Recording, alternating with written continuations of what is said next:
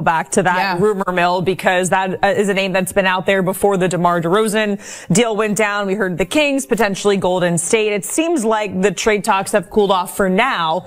Does it stay that way in your opinion? Do you think it's going to pick back up? Where does he ultimately land in your opinion? And if there is a move, when does it happen? Listen, if we've learned anything from Danny Ainge, it's not a matter of if, it's a matter of when, but he's going to try to get everything he can from the team that he is going to trade with. We saw that with the Donovan Mitchell situation. The Knicks were willing to give a whole lot up for Donovan Mitchell, but Danny Ainge wanted more. He got more from Cleveland in his mind. I don't think he did, but whatever, different story, that's of the past. But bringing it back to Lauri, listen, I absolutely love his game. I mean, he averages 4 points per game, almost 8.5 rebounds, shoots almost 50% from the floor, almost 40% from the three. He has drastically gotten better since he first began his career. He's only 27 years old. So I do think that there's a high market for him. I like him in OKC. I think he would be a perfect fit with that young team that they have. He's a skilled shooter. He's a rebounder. He brings so many different assets to a team. He has so many different depths of his game, so many bags to his game, rather, I should say. Like I said, it's a matter of if he gets, when he gets traded, not necessarily if. I think he's too much of an asset for what they're trying to do in Utah, which is, I think, rebuild. Utah's weird. They've always kind of gotten close, not close enough, and now they've gotten rid of Donovan Mitchell and a lot of other pieces. They just haven't really been able to figure out their groove. They're not quite a rebuild. They're somewhere in the weird middle where there are pieces that you can go ahead and figure out what to do with, but there are pieces that you need to add, and in order to add, you have to trade. So all that to say, Danny Ainge will trade Lauri Markkanen, but he is going to try to get the house, the kitchen sink, the garage, all the dogs, and maybe, you know, a future grandkid in the mix. That's just how he does business. So that's what he's waiting on. Yeah, I would like to see Lauri Markkanen maybe even find a home with Golden State if they can figure out. I think Wiggins needs a new home. So if they can figure out, you're pairing him with Steph Curry and obviously Draymond Green, you lost a lot of shooting with Klay Thompson. I know they made the trade for Buddy Hield. But I think, you know, in this situation, DeAnthony Milton was a nice pickup for Golden State, signing a one-year deal, but I believe that if he can find his way to Golden State, not sure if Golden State has enough trade assets to send back. They probably got to get a third team involved. He would be a nice fit next to Steph Curry. Gonna get the house, the kitchen sink, a dog, and the grandkids. And the grandkids. Danny Ainge wants it all, the whole family, the whole bloodline. Interest rates, he wants it all. Nothing. Avery Anderson. So for Buddy Hield, the idea is obviously that he can fill a Klay Thompson-esque role as a movement shooter off the bench, right? And that makes some sense because Buddy Hield is the poor man's version of Klay Thompson. Indiana used him a little differently. He set a lot of on-ball screens for Tyrese Halliburton, like ghost screens. That was one of the most common actions. Before the Pacers made all their trades, it was like Miles Turner pick and pop with Halliburton, Buddy Hield ghost screens. Those are like the two primary actions that they ran the most. And so Buddy Hield got a lot of reps that registered as like pick and roll man reps, because technically he's setting the ball screen and rolling, but he's popping to the 3-point line. But that technically is like an off-screen movement shooter type of role. And then he did do a lot of work in movement shooting situations coming off of off-ball screens as well with the Pacers. Now, and obviously very small sample size with the Sixers, but he did some work in that department as well. Now, to be clear, Klay Thompson is better than Buddy Hield in every way. Klay got 1.1 points per shot attempt on off-screen plays. Buddy Hield got 0.89 on much lower volume. Klay converted spot-ups at 1.08 points per play. Buddy was at 1.01. Klay ran 208 ball screens and got over a point per possession. Buddy ran 89 of them and got 0.89 points per possession. Klay ran 58 ISOs and got 61 points. That's 1.05 points per possession. Buddy ran 18 and got 10. That's 0.56 points per possession. Klay's bigger. He's got a better ability to get to his spots, to be an on-ball creator.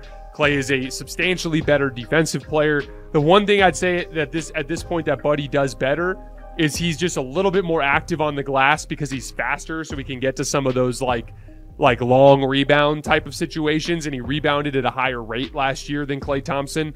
But Klay Thompson's a better player than Buddy Hield. That said, Buddy can reasonably fill that role at a heavily discounted price, and that's why this move makes a lot of sense. He is a very natural fit within the Warriors offense. Again, when we talk about the Warriors offense, it's 5 out with a combination of like screening passing fulcrums and movement shooters, right? The screening passing fulcrums, these are all the guys over the years, like Draymond Green, like Kevon Looney, like Andrew Bogut in the early years. Andre Iguodala did a lot of this as well. You know, these are guys that like weren't necessarily dead-eye three-point shooters, but guys that could just be really smart basketball players that knew how to make the right reads as they're operating in space, that knew how to keep flowing into the next action to try to get their movement shooters opportunities. And then accentuating those guys were these movement shooters. And over the years, that's been a bunch of different guys. Obviously, it's been Steph and Klay, it's been KD, it's been Jordan Poole, it's been, you know, some other on-ball guys like Leandro Barbosa and Sean Livingston, right? But at the end of the day, it's like offensive threats coming off of screens and guys who can set screens and then capitalize on attention devoted to the guys coming off of those screens. Kyle Anderson fits magically into that type of role. We're going to talk about him in just a couple of minutes, but Kyle Anderson is just another guy that's a very good decision maker, screen and roll guy who operates out of the middle of the floor. And then you've got Buddy Hield as another movement shooter. And Buddy Hield, by the way, also just brings three-point volume. He took 7 3-point attempts per game last year combined in the two destinations and shot 39% on them. So just kind of adds that influx of three-point volume to try to replace some of what Klay Thompson brings to the table. Now, as I said, like these guys have their issues, but I like these additions because neither guy should be in their core 5-man lineup. When you look at these these moves through the lens of being like fringe, like outside of the starting lineup, guys who are like your 7th or 8th man, when you look at them through that context, they actually make a ton of sense. Like Buddy Hield has his issues. He's not an efficient on-ball creator. He's at his best when he's being set up with an advantage. Klay Thompson was a better on-ball creator than Buddy Hield, obviously. But he's undersized. He's a mediocre athlete. But he's perfectly fine as a rotational bench guard. And he is a very natural fit within the offense, which should allow you to maximize what you get out of Buddy Hield. Kyle Anderson has his issues. Smart defenses dare Kyle Anderson to score the basketball, and he can struggle with that. He's a bad jump shooter. He's a mediocre mid-range pull-up jump shooter. He's okay, like just barely over 40% in like hook to floater range, that like kind of short range area. He shoots just 52% on layups. So like, yeah, he's got his issues, but he's an excellent defender with a lot of versatility. He was actually the best defender guarding Luka in the Western Conference Finals last year.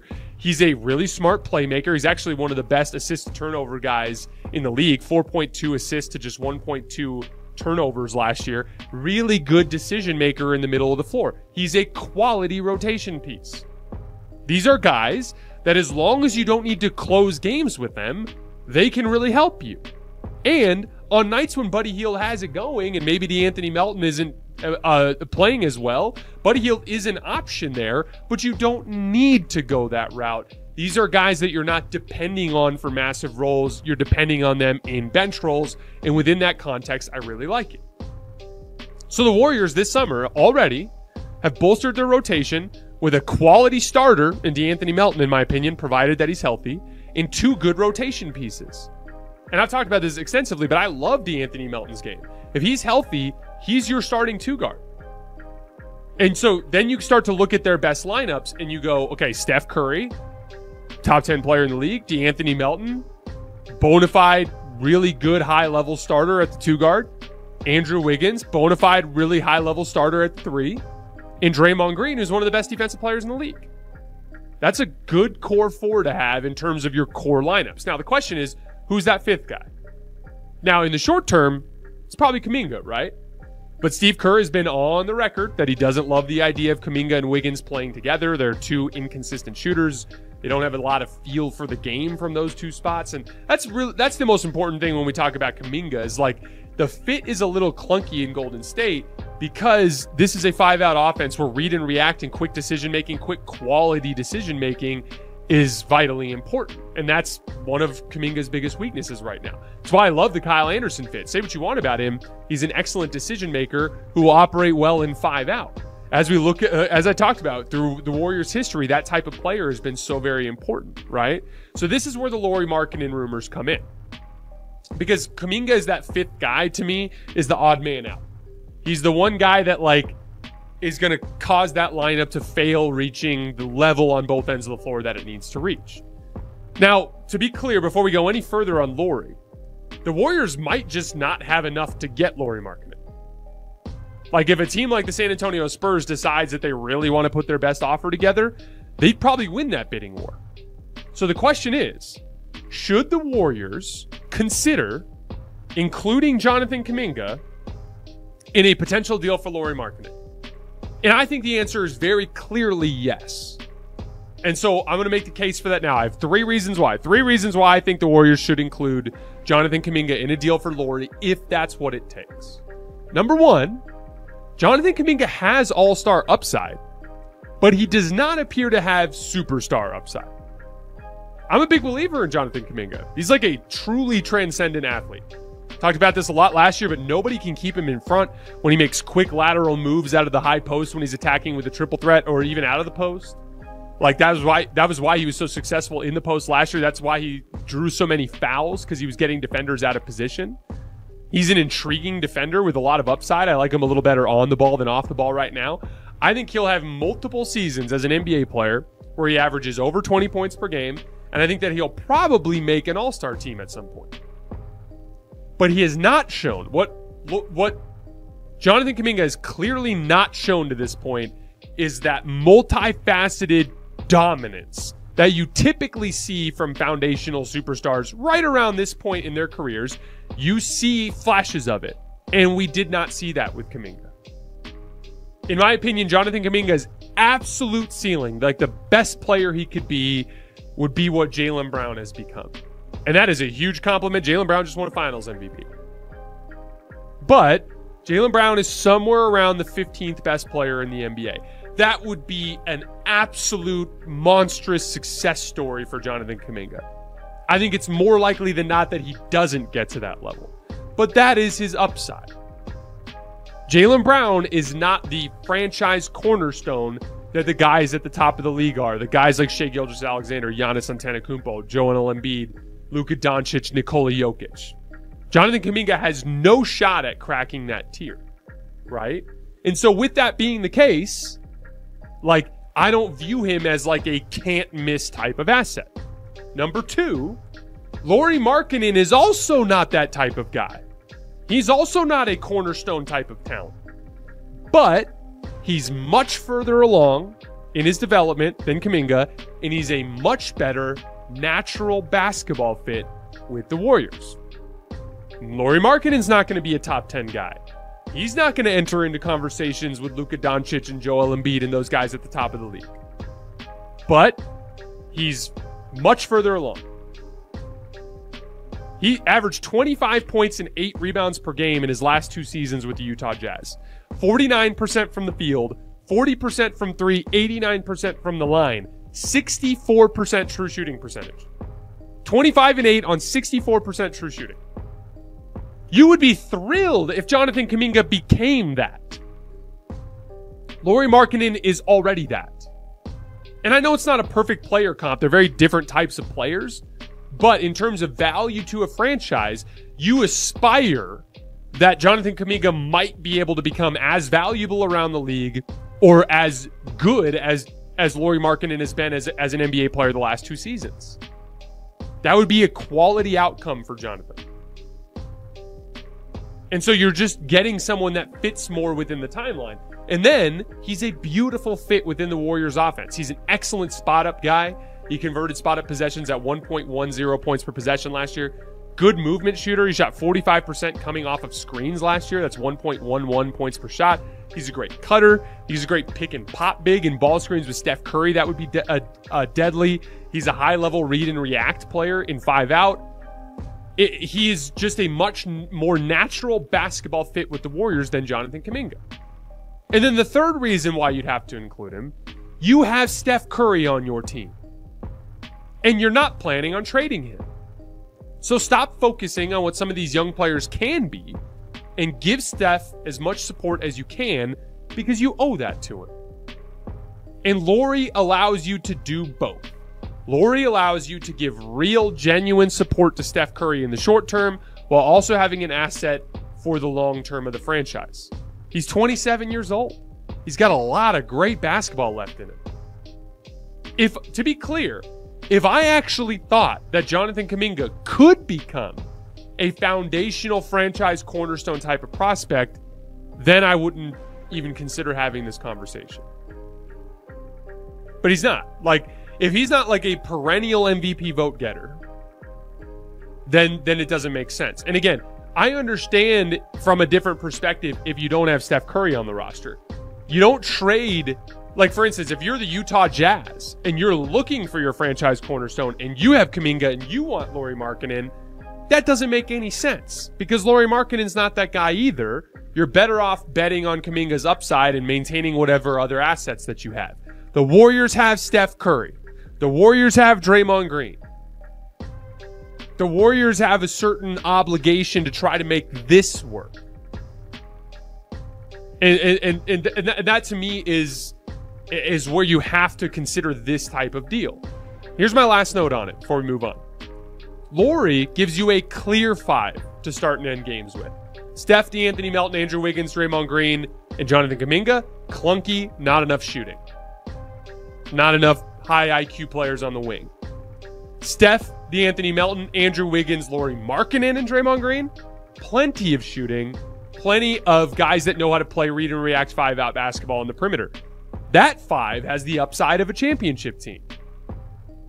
I wouldn't put him at the top of that tier, but like I'd put him up in the rest of the Western Conference at least. I'd put him up there with, every team that's below that Denver, OKC, Boston tier. They're just as good as all those teams if they get Lauri Markkanen. And then anything can happen. Who knows? Maybe Steph does get back to MVP level next year and you become a championship contender. Maybe you do have the ability to make a smaller move on the margins at the deadline to push yourself up another level. But Lauri Markkanen is the only guy that can put you into that conversation. If you keep Jonathan Kuminga and you go with Steph, D'Anthony Melton, Andrew Wiggins, Kuminga, and Draymond, you're a play-in team. So, I mean, here's the thing. It's possible that Lauri Markkanen is just outside of Golden State's price range, but if you have to include Kuminga to make a deal like that happen. It's time for the Warriors to consider a risky move. For years, the Warriors played conservatively, re-signing their veteran stars while using draft picks on young prospects. That was the two-timeline strategy championed by owner Joe Lacob. While it brought them victory in the 2022 NBA Finals, it proved inadequate to sustain their dynasty. The upcoming offseason emerges as a critical moment for the Golden State Warriors, ready to reshape the franchise's trajectory.